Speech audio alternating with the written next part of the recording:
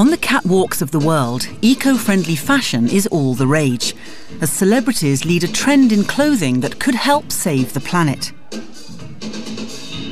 Organic cotton garments and shoes from recycled material, along with eco-vehicles, are all part of the new green lifestyle.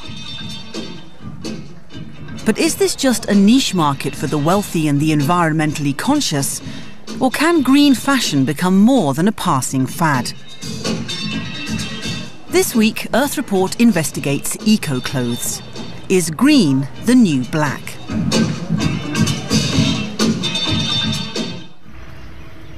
Much of the clothing we wear is made of cotton. Most cotton farmers use polluting chemicals. Cotton farms take up just 2.5% of the world's farmland, but use 10% of all pesticides and 22% of all insecticides produced annually, according to the British government. This can have an impact on people's health. According to the World Health Organization, 20,000 people die every year from pesticide poisoning.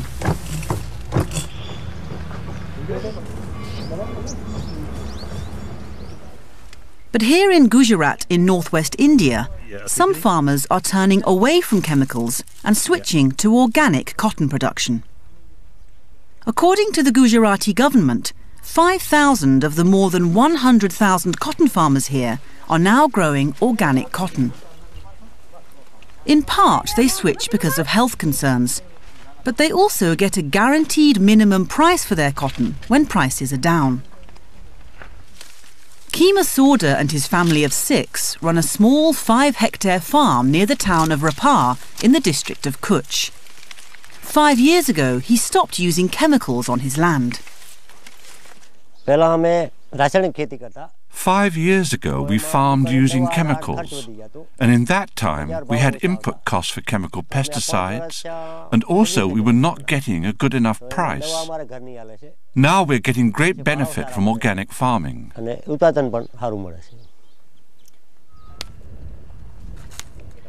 Modern organic farming is a combination of traditional and new methods. Instead of synthetic chemicals, Keema uses his own natural insecticide, with pods from the akdu cactus, which are beaten into a milky pulp, then combined with leaves from the neema tree, cow's urine and buttermilk. All is left to ferment for a couple of weeks and then spread over the crops. In tandem with this, Keema uses modern pheromone traps to catch bugs. The absence of chemicals attracts natural predators like birds. Here you can tell an organic field by the sound. It's alive with birdsong.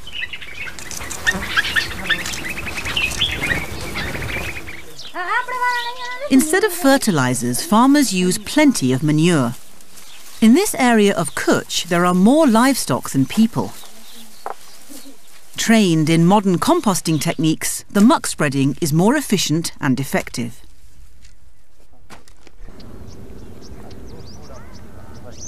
It takes 3 years of farming without chemicals before a farm is declared organic.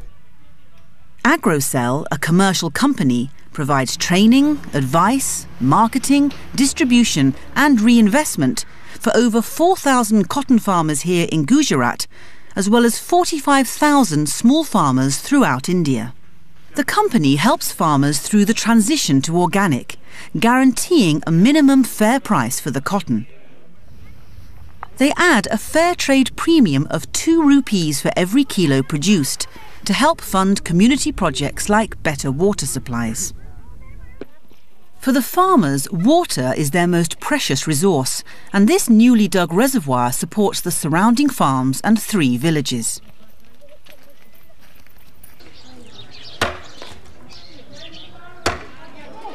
There's also now a clean water supply, a library for the local school and solar street lighting. Farmers are getting assurance that they will get minimum fat rate support price before sowing their crop. And at the end, whatever they are selling, they are getting fat rate premium, and that premium will take care for overall development of entire society, right from the environmental, education, health, and overall development of the society. The question is, what are the advantages to the farmer of moving to organic production? The yields from organic cotton farming match those of conventional cotton production when harvests are good, according to a recent study. In leaner times, organic farmers tend to produce more. At first, the input costs to organic farmers are comparable to non-organic cotton, though they drop over time.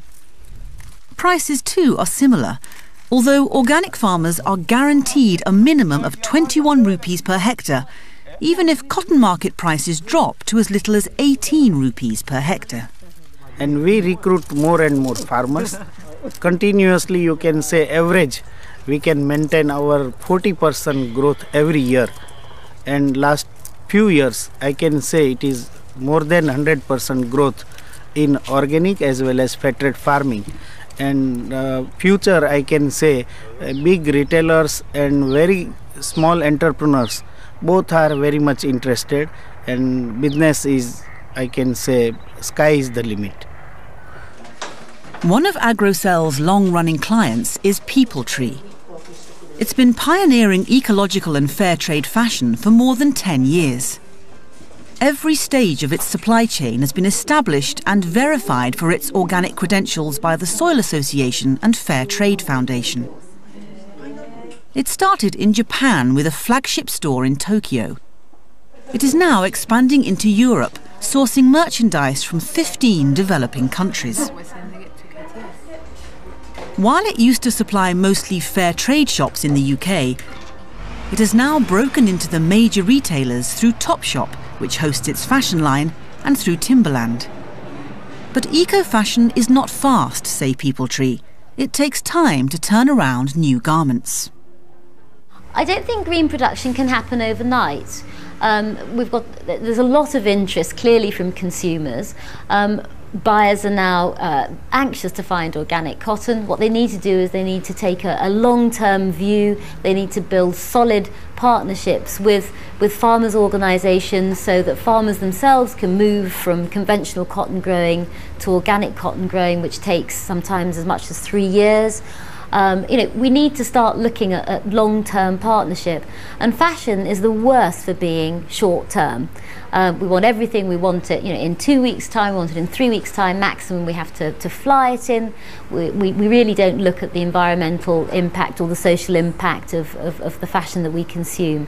So what we're looking at is a model of fashion that will have to be slower and will therefore take into consideration the environmental limitations of our planet. Not all clothing must have the latest look. Everyday wear like t-shirts can depend on long-term orders, thereby developing trading relationships. Marks & Spencer, the British retailer with 450 stores in 30 countries, claims 10% of all its cotton products are now ethically sourced. It says it uses 1/3 of all organic cotton worldwide. Working with the farmers in Gujarat for the last few years, M&S have just made their first major order for organic cotton from AgroCell, which is 1/3 of its annual production capacity. We're aware that the rest of our cotton also needs work, so we've actually got a commitment to our cotton strategy, which is part of our Plan A. That's growing the amount of fair trade cotton, the amount of organic cotton that we sell, but also the working with the WWF to look at how can we improve the conventional cotton industry. So those cotton farmers that can't or don't want to become fair trade organic, giving them standards and ways to improve the way they use water, pesticides, the way they manage their labour standards. So our commitment on cotton is across our whole business. Every single bit of cotton in the future that you buy from M&S will in some way have better environmental and social standards. But we do believe that sort of the most ethical end, the fair trade and organic, that's where our customers want us to grow our business. We see this has been building over the last few years. There's been a real buzz around eco-fashion this year, and we believe that's here to stay, because once customers know about it, there's no going back. You just want more and more. The farmers in India say other big retailers such as Next and C&A are approaching them for organic cotton. while some of the major fashion retailers such as Monsoon are expanding their organic range and sponsoring ethical fashion shows in London. So clothing production may be about to get greener. But what about old clothes? What happens to them? Find out after the break.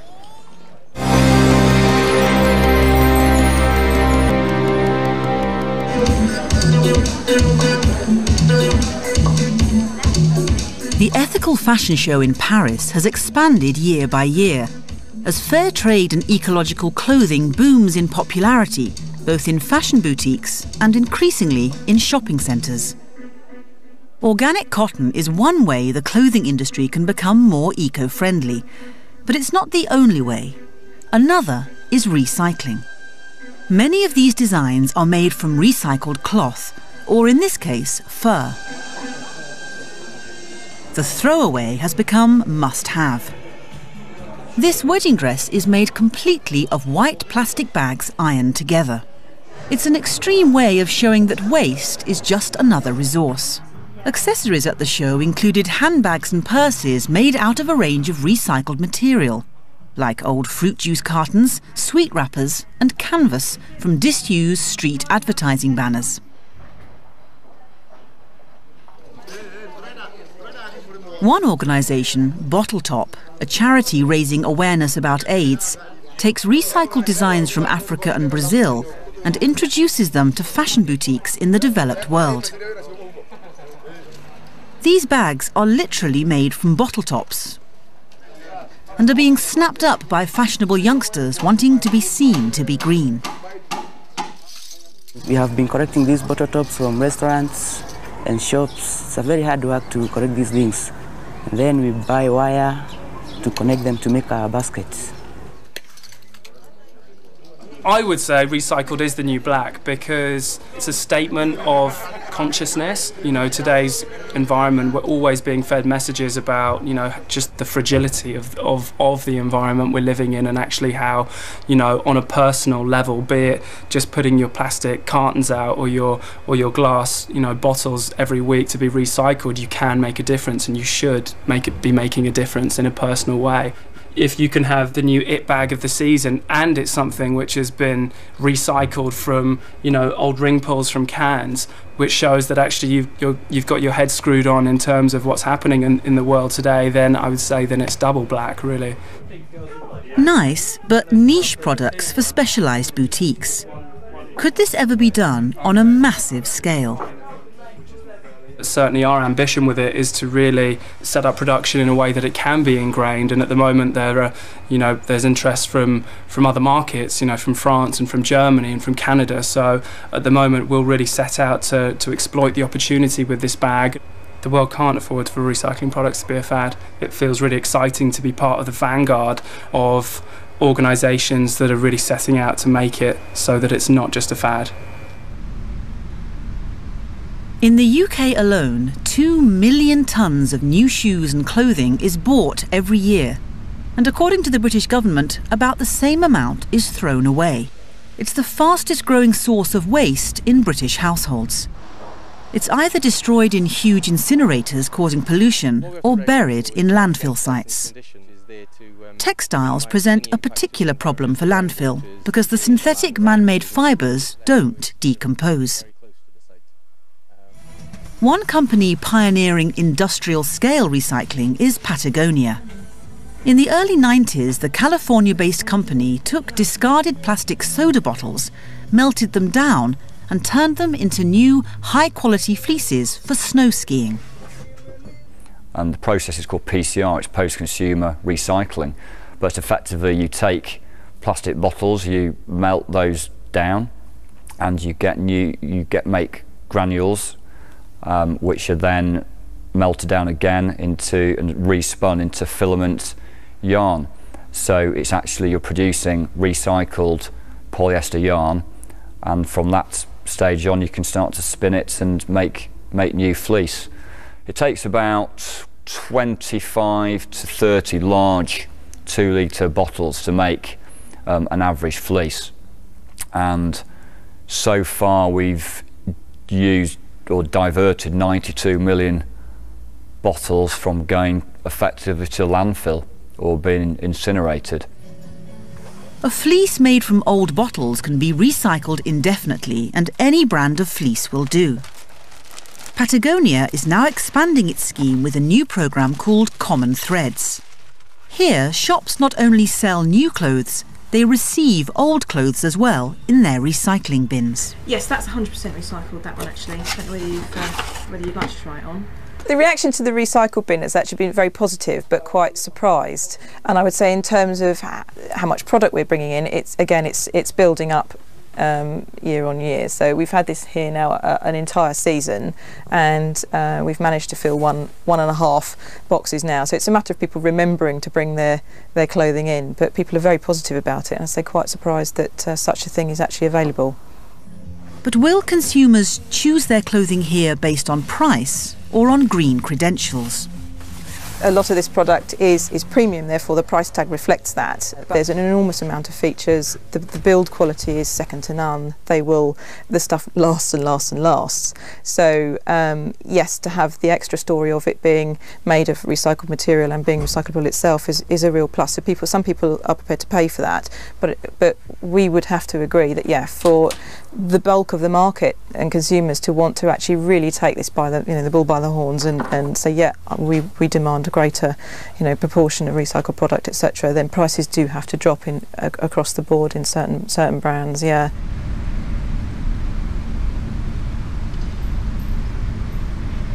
clothes from Patagonia's recycling bins are shipped here to a reprocessing plant in Japan.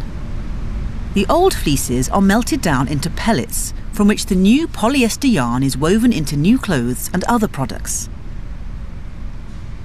Polyester is derived from oil and makes up nearly half of all textiles in the world. So recycling polyester means there is less demand on petroleum, thereby reducing carbon dioxide emissions and energy consumption. Patagonia's long-term goal for recycling is to be completely responsible for all the products we make, and for all of them to be using recycled products or organic natural fibres. In fact, our owner Yvonne Chouinard wants by 2010 all our garments to be using some kind of environmentally friendly fibre, for it to be recycled polyester, for example, and we want it to be recyclable as well. In terms of the scientific and chemical side of it, that's the biggest challenge, is trying to make sure everything can actually be recyclable as well, so we can close that loop and people can bring products back and be recycled.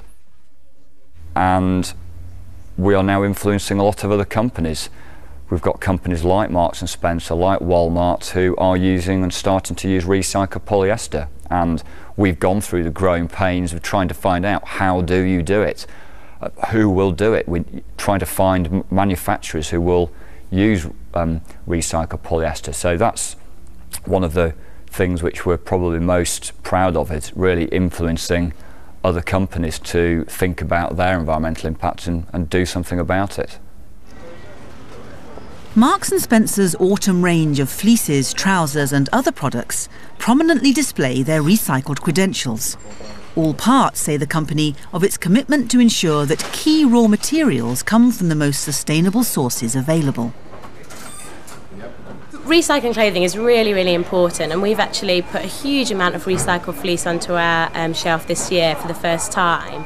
It's about 360,000 items, which equates to about 5 million 2-litre plastic bottles. So that was a trial. It's worked really well. We've now got it in fleeces, slippers, blankets, kids' trousers for school, all sorts of things. And we're planning to do about 19 million bottles worth of recycled polyester next year. So it's really building, and that's really important to make that industry for the recycled materials. It may be retailers are becoming more eco-friendly, but are there standards the consumer can use to make an informed choice? What are the standards? For Peopletree, retailers are responding to consumers' demand for eco-friendly clothing. But how do consumers know what they are buying? The consumers are beginning to become more savvy about what organic cotton is, what fair trade cotton is. But clearly what we'd like to see is these ideas mainstreamed, that business on the British high street adopts the practice of fair trade. But clearly, we need to have legislation for organic cotton. It's not enough for it only to be fair trade, it needs to be organic. We need that the manufacturer also is fair trade throughout the process. For the whole world's clothing industry to be sustainable, rather than a small part being eco-chic, there is still a long way to go. To satisfy the soaring demand for organic cotton, there would need to be a seismic shift of thousands of farmers towards more environmentally friendly methods. For the Gujarat region of India, the prospect of prosperity through a booming organic cotton trade is a major boost to the rural communities. And for Kima and his family, green fashion could ensure a brighter future.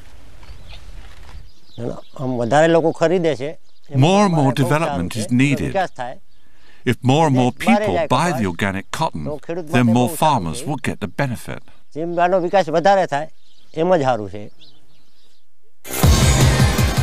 To find out more or comment, visit tv.org/earthreport. Next week, Earth Report reveals the plight of the humblebee.